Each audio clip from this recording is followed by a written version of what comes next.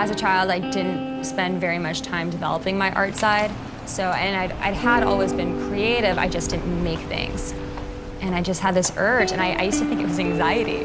I used to think that I just had all this pent up, energy and didn't know how to release it. And then once my mother told me to go take an art class, I realized that I had found some way to express myself and actually to release a lot of this, what I thought was nervous energy. And then it just ended up being creative energy.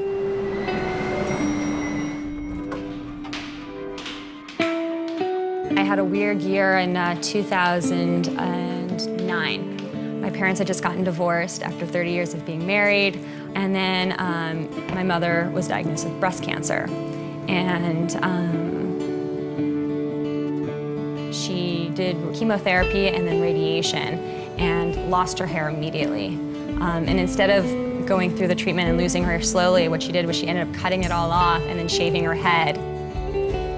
I watched as she made that decision that she wanted to live every day to the fullest. So I saw that and I thought, you know what, if I was gonna live every day to the fullest, what would I do? And so I left my job.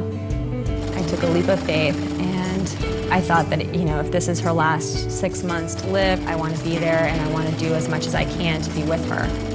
So I started making her hats and caps and little things that she could wear to keep her head warm, and she loved them. And it got more attention as I started making more hats.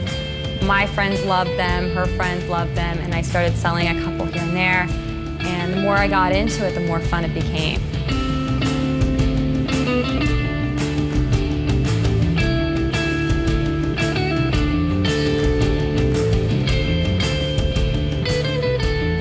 Once I started making the hats, it felt so right. It felt good. It felt, I always say that it pings. Like I just felt like I could do anything. It was that feeling of being in the groove of doing what's right.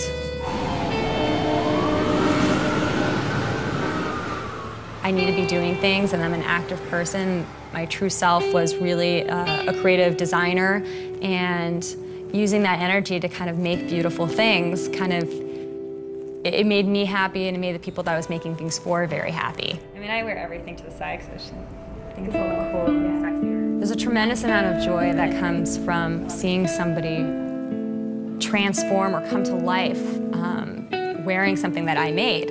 I suppose it was my love for my mother that really enabled me to follow my passion and to spread the joy of my craft.